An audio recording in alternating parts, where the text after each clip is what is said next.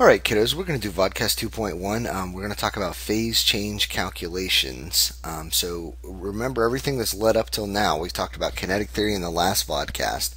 And if you remember where we left off in the last vodcast was basically we had this diagram where we've got increasing kinetic energy going along the side. And remember that kinetic energy is basically temperature for us.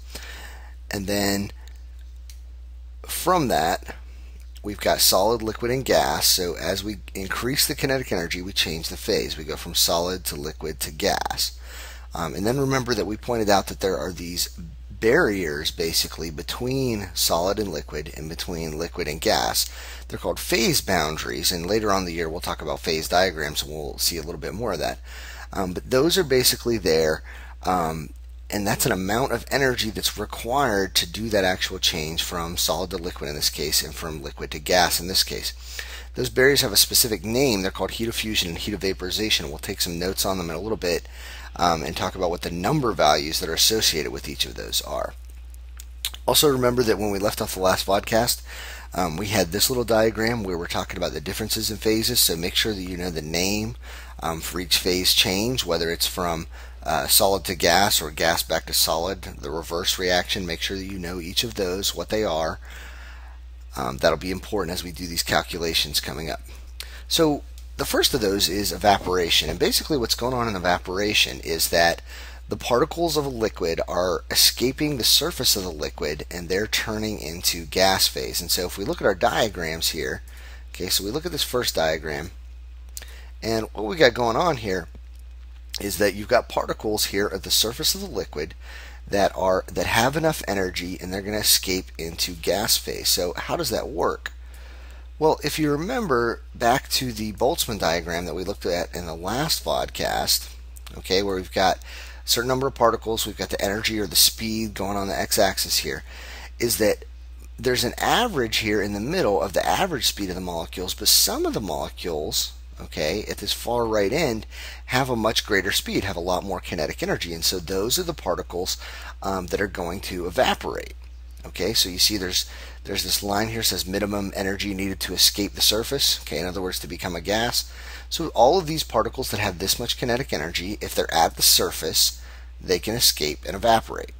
Okay, and over the course of time you might get more energy into the system from sunlight or something like that, and that causes more evaporation.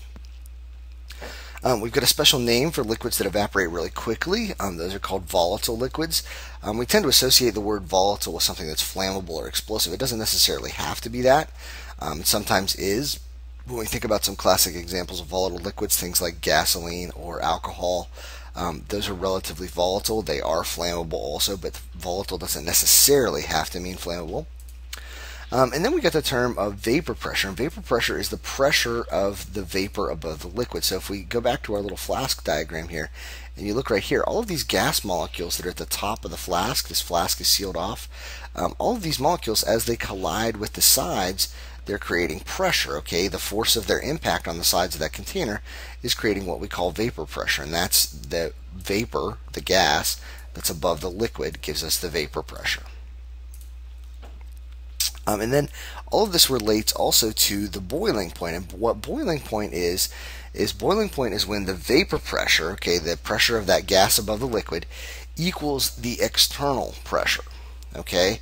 And so if the pressure outside is 1 atmosphere, if you're near sea level, then the boiling point of something like water is going to happen at 100 degrees, because at 100 degrees, then the vapor pressure of water is about 1 atmosphere, which is the same as the external pressure.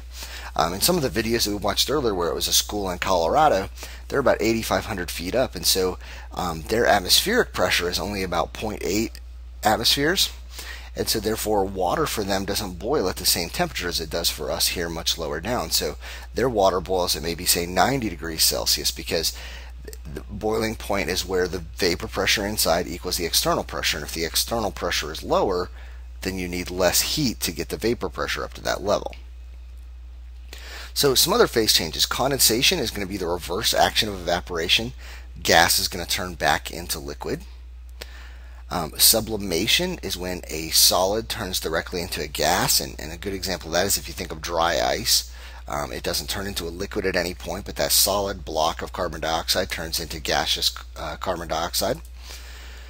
The opposite of sublimation is deposition.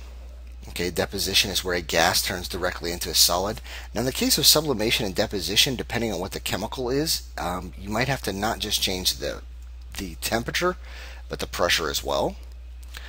Melting, we all know what melting is basically, but that's when a solid turns into a liquid. And then the last of these is freezing, when a liquid turns into a solid. And it's important to see that all of these things exist in pairs. If we go back to that very first slide, or the second slide that we had, you'll see that melting and freezing are paired together. Okay, melting solid to a liquid, freezing liquid to a solid. Condensation and vaporization related together. Sublimation and deposition are paired together then. So each of those things is going to be paired together.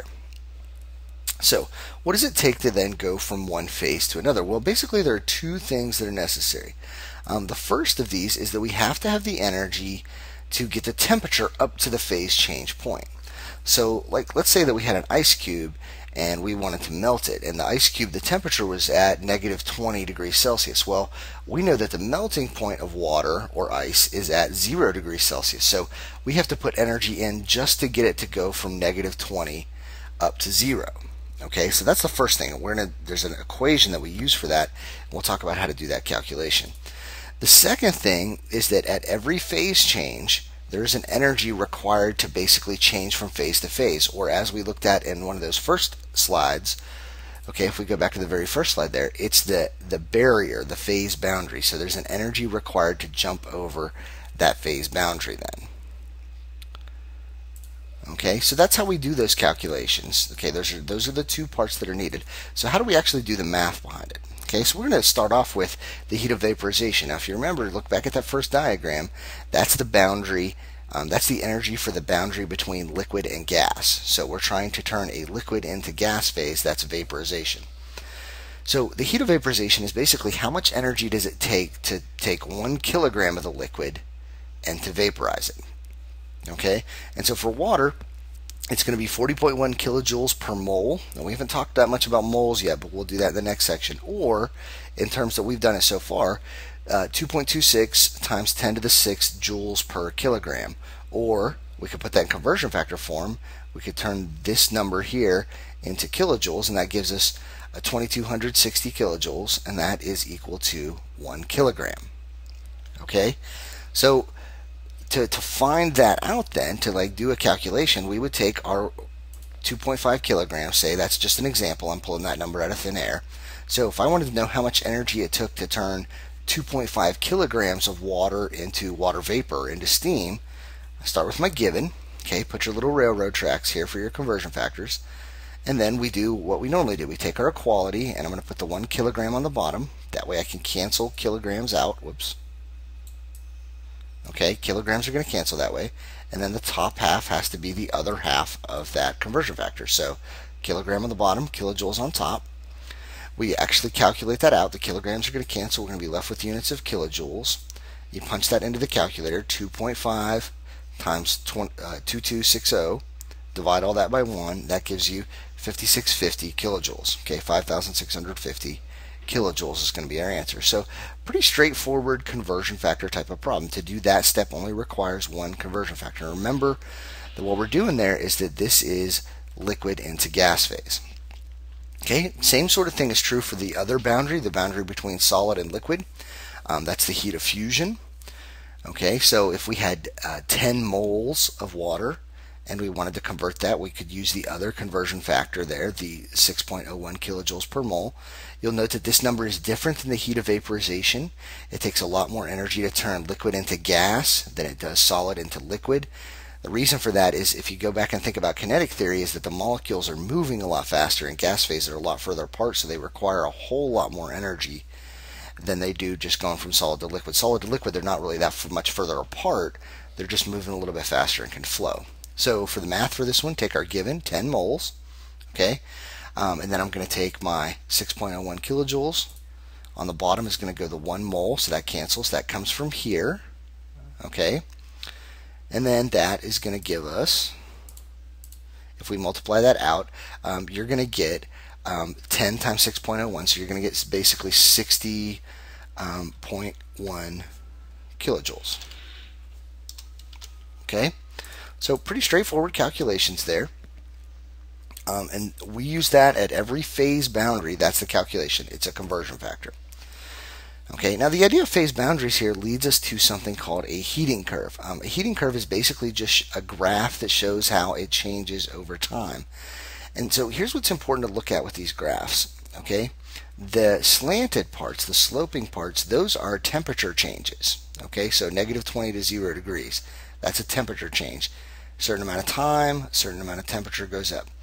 Then you'll notice that the very flat parts, okay, right here and right here, those are the freezing point and the boiling point. Those are the phase boundaries. So this is where solid turns into liquid. This is where liquid turns into gas. And what you'll notice is that they'll stay the same temperature for a long period of time, particularly for the boiling. It's a pretty lengthy amount of time here that's required, something like 15 minutes in this case, to go from all of it being water right here to basically all of it being gas here. Okay, that's a heating curve. You always know it's a heating curve if it's going up to the right. You'll know that it's a cooling curve if it's going down to the right. Okay, same basic principles though. Sloped parts are the temperature changes. Okay, flat parts are boiling and freezing point. Okay, we'll do a little worksheet activity to get you a little bit more familiar with that. To look at this a little bit more clearly, the temperature changes, those are the sloped parts, okay? And then, let me see if I actually drew in the other parts. I don't think I did. And then the other parts that we're going to look for, we'll just draw some quick arrows here. The flat parts then, okay? Those are the phase boundaries. Okay, so that's melting, freezing, boiling, condensation. Remember,